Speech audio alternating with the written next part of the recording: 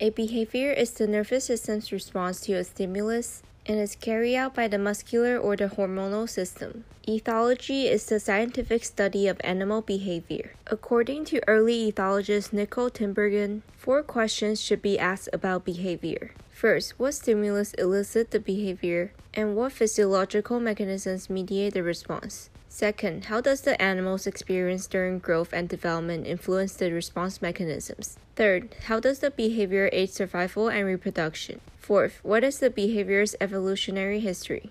Behavioral ecology is the study of ecological and evolutionary basis for animal behavior. It integrates proximate and ultimate explanations for animal behavior. Proximate causation focuses on the how, such as the first 2 questions, whereas ultimate causation focuses on the why, such as the 3rd and 4th questions. A fixed action pattern is a sequence of unlearned innate behaviors that is unchangeable. Once initiated, it is carried to completion. A fixed action pattern is triggered by an external cue known as a sign stimulus. For example, in male stickleback fish, the stimulus for attack behavior is the red underside of an intruder. Migration refers to a regular long-distance change in location. Animals can orient themselves using the position of the sun and their circadian clock, an internal 24-hour clock that is an integral part of their nervous system. Animals can also orient themselves using the position of the North Star, as well as the Earth's magnetic field. Some animal behavior is affected by animal circadian rhythm, a daily cycle of rest and activity. Behaviors such as migration and reproduction are linked to changing seasons, or a circadian rhythm. Some behaviors are linked to lunar cycles.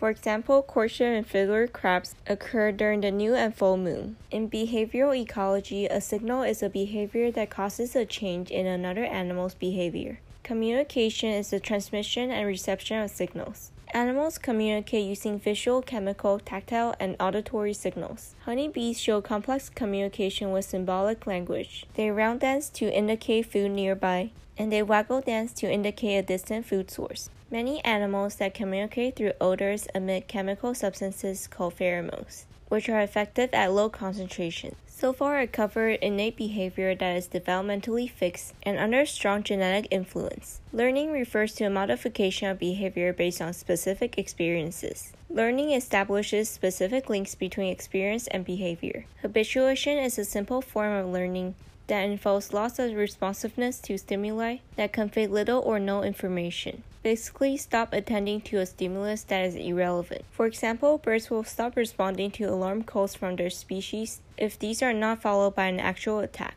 Imprinting is a behavior that includes a specific critical period learning known as the sensitive period and innate components that is generally irreversible. A sensitive period is a limited developmental phase that is the only time when certain behaviors can be learned. An example of imprinting is young geese following their mother. Spatial learning is a more complex modification of behavior based on experience with the spatial structure of the environment.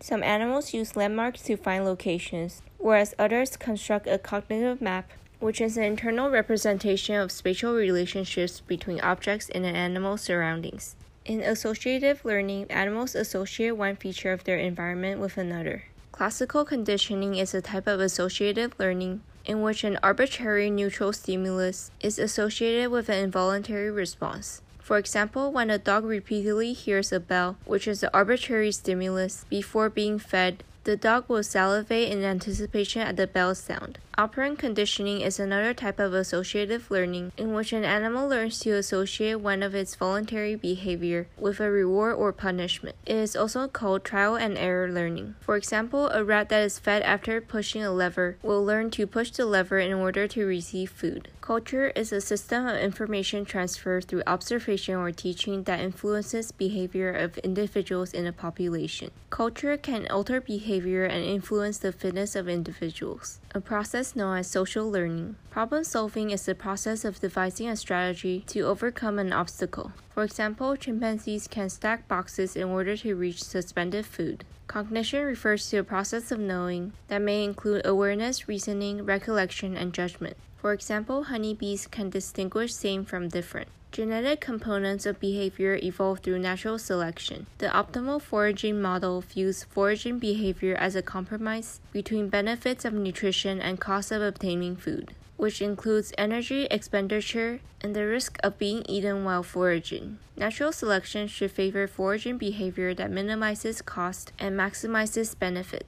Game theory evaluates alternative strategies where the outcome depends on each individual's strategy and the strategy of other individuals. Like rock, paper, scissors, each strategy will outcompete one strategy, but be outcompeted by other strategy. The success of each strategy depends on the frequency of all of the strategies, which drives frequency-dependent selection. The mating relationship between males and females varies greatly from species to species. In many species, mating is promiscuous, with no strong pair bonds or lasting relationships. In monogamous relationships, one male mates with one female, which occurs when there is high needs from young. In polygamous relationships, an individual with one sex mates with several individuals of the other sex, which usually results in sexual dimorphism, in which males and females have different external morphologies. Polygamous relationships can be either polygynous or polyandrous. In polygyny, one male mates with many females. The males are usually more showy and larger than the females. In polyandry, one female mates with many males, and the females are often more showy than the males. Polyandry is a rare mating system.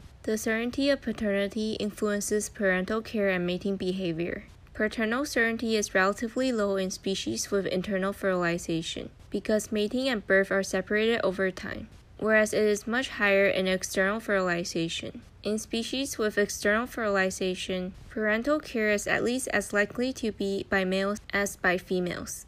In intersexual selection, members of one sex choose mates on the basis of certain traits. It is also known as mate choice. For example, female stalk-eyed flies choose males with relatively long eye stalks. Intrasexual selection involves competition between members of the same sex for mates, which often involve agonistic behavior, and often ritualized contest that determines which competitor gains access to a resource.